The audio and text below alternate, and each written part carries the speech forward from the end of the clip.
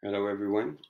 Today we're gonna discuss arithmetic sequence and series. So this is now we're going specific. Okay. So what's an arithmetic sequence? Okay. So an arithmetic sequence, it's still a sequence wherein the difference of consecutive terms is always constant. Okay.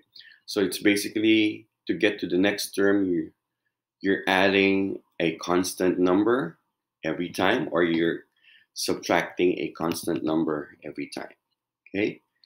So, and that constant number is what you call the common difference. Okay. So, look into the examples. Notice that here, the first one, okay, the first one, let's see, is if it's a arithmetic sequence by just simply adding 7 every time. Okay. So here, you add 7, you get the next term. While here, this cannot be considered as an arithmetic sequence because the difference between 23 and 15 is 8, 15 and 9 is 6, 9 and 5 is 4, and so on. So it has to be constant, same number every time. Okay, so let's derive the formula. So let's call the first number to be a sub 1. Remember, to go to a sub 2, you have to add something from a sub 1. So a sub 2 equals a sub 1 plus d. And then going on to the third term is actually a sub 2 plus d. So, but a sub 2 is the one on red. So simply you get a sub 1 plus d, you get a sub 1 plus 2d. Now a sub 4 is again a sub 3 plus d. But a sub 3 is a sub 1 plus 2d. Added again with d, that gives you a sub 1 plus 3d. Okay? So you notice there's like sort of like a pattern here. So when it's a sub 5th, it's going to be a sub 1 plus 4d, and so on. So that's going to be always 1 less than the term that we're looking for. Okay? So generally, the formula would now be a sub n equals a sub 1 plus n minus 1 times d. So this is the formula on finding the nth term of an arithmetic sequence. Okay? There you go. Okay? So let's have some examples. Okay. So write the rule for the nth term of each of the sequence and then find a15. Okay. So basically, if you have now 3, 18, 33, 48, first term is 3, and then to get to the next term, you're adding 15. So all you got to do is just simply plug the value in. That's going to be 3 plus n minus 1 times 15, and then distribute the 15, you get 15n minus 15. So simplifying, that's going to be 15n. 3 minus 15 is negative 12. Okay? So to find a15, you just have to substitute n as 15 here. Okay?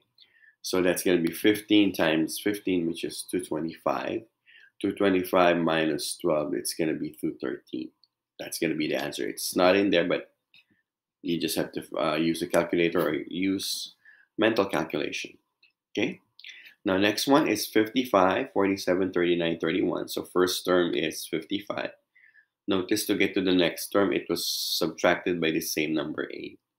So following the formulas, it's going to be a sub n equals 55 plus n minus 1 times negative 8. So multiply negative 8. So it's going to be 55 minus negative 8n. And negative 8, negative 1 is positive 8. And then that's going to be negative 8n, and then 55 plus 8 is 63. And then you just have to substitute 15 for n if you're going to look for 850. Okay? Next. Writing a rule given a term and a common difference and graph the rule. But we're not graphing the rule anymore. Just simply get the whatever the rule is. Okay? So one term of an arithmetic sequence is negative 45. A sub 19 is negative 45. And the common difference is 3. Okay. Write the rule for the nth term. Okay. So here we get a sub 19, which means we know n as 19, right? And then d is 3. So this is what we have so far. Which means if I use the formula, which means a sub 19 equals a sub 1 plus n minus 1 times d, I'll be able to get a sub 1. So which means if I use n as 19, so that's going to be negative 45, a sub 19, which is a sub 1 plus 19 minus 1 times d. And then I just simply plug in 19 and d. And that gives me negative 45, a sub 1, plus 18 times 3. And that gives me negative 45 equals a sub 1 plus 54. And then solve for a sub 1. That gives you subtract 54 to both sides. That's going to be negative 99. Now, since you get negative 99, you can now get the rule for the nth term by going back to the formula, right? So which means a sub n is equal to negative 99 plus n minus 1 times 3. Simplify, you get a sub n equals 3n minus 102. Okay? Now let's go on to the next example. Writing a rule given two terms. So two terms of an arithmetic sequence are a sub 7, which is 17, and a 26 equals 93. Okay, so thing is, we're going to write the rule for the nth term. So we're looking for a sub n.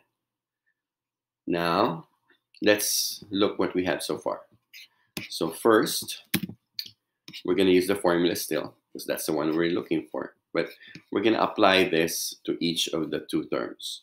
Now, a7 is 17, which means n is 7. We don't know a sub 1, we don't know d, but we can plug this in, right? Okay, let me explain. The 17 can be explained as a sub 1 plus, okay, 6, n minus 1, which is 7 minus 1 is 6, times d. And then 26, which means 93 here, equals a sub 1 plus n minus 1, 26 minus 1 is 25, times d. So here, we're looking for a sub 1 and d. So here, it's easier if we subtract both. Okay? So 93 minus 17, subtract, is 76. So a sub 1 cancels out. And then 25d minus 6d, that gives me 19d. Which means if I solve for d equals 4.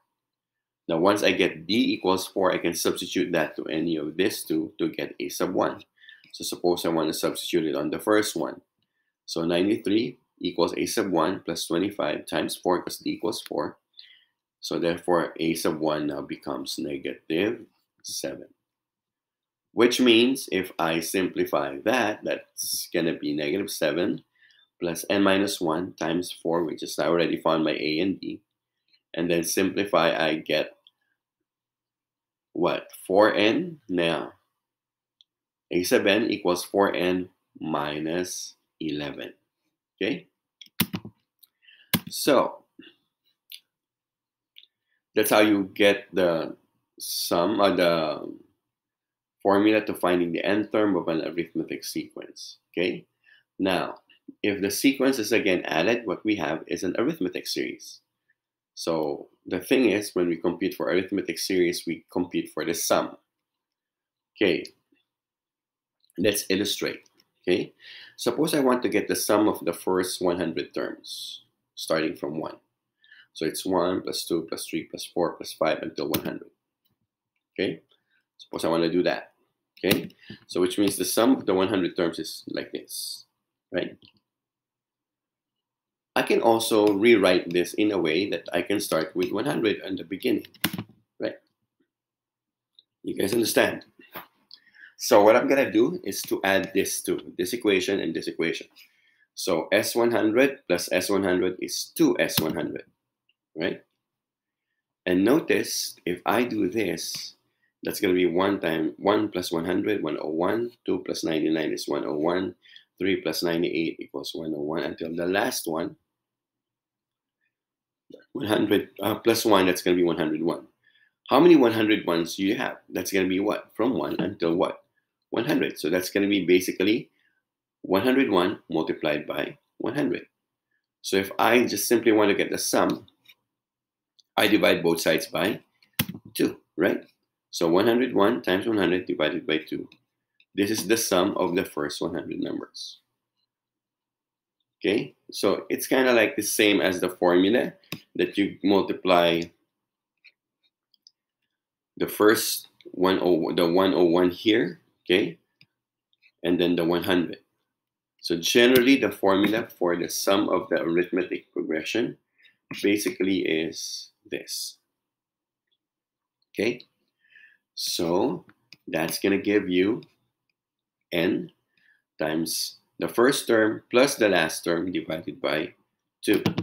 Going back here, okay, so that's going to give you, you can separate 101 as 100 and 1, right? So 101 is actually 100 plus 1. So it's going to be 100, which is the last term, and the 1, which is the first term. And then n here is 100 divided by 2. That's the reason why you got that number there, okay? So like say, for example, if you want to get the sum of the series below, so this is the summation of 3i plus 7 from I equals to 1 to 20. So first you need to get a sub 1, and you need to get a of 20, right? Just simply substitute when I is 1 and then when I is 20, you get those two numbers. Which means my n is actually what? 20, okay? So substitute s of 20 using the formula as n is 20 times 10 plus 67 divided by 2. You get 77. So it's pretty much easy, okay? Let's have a word problem. So this one's from the textbook. So you're making a house of cards similar to this one, okay? So write the rule for the number of cards in the nth row when the top row is 1. So this is row 1, under that is row 2, under that is row 3. So the question is, how many cards do you need to make a house of cards with 12 rows, okay? So let's start to answer this one, okay? Let's look at this one. So which means the first row contains 3 cards, okay? The second row contains 1, 2, 3, 4, 5, 6 cards, and then the one below it that gives you 9 cards. So it's kind of like a sequence of starts with 3, 6, and 9, right? Which means my first term is 3. My common difference is 3. So I can get now the rule. Just simply plug in the values, which means my a sub n now is actually what? 3n. So that's the rule. Okay, so where n is the number of rows. The first row will have 3 cards. The second row will have 6 cards. The third row will have 9 cards, and so on. That's letter A. Now, if we want to find the sum for the first 12 rows, which means our n was going to be 12. So which means we're going to use the sum s of 12. First term is again 3, and the 12th term will have 36 cards. So if I add them all up, substitute the formula. So n is 12, 3 plus 36 divided by 2, and that gives me 234. So if we have to have a 12-row house of cards, it will require 234 cards. Okay. So our online classwork is on Delta Math. It's under the title Arithmetic Sequences and Series, and the deadline of which is April 30. Okay. So that's gonna be the deadline. So that's it for today. Okay.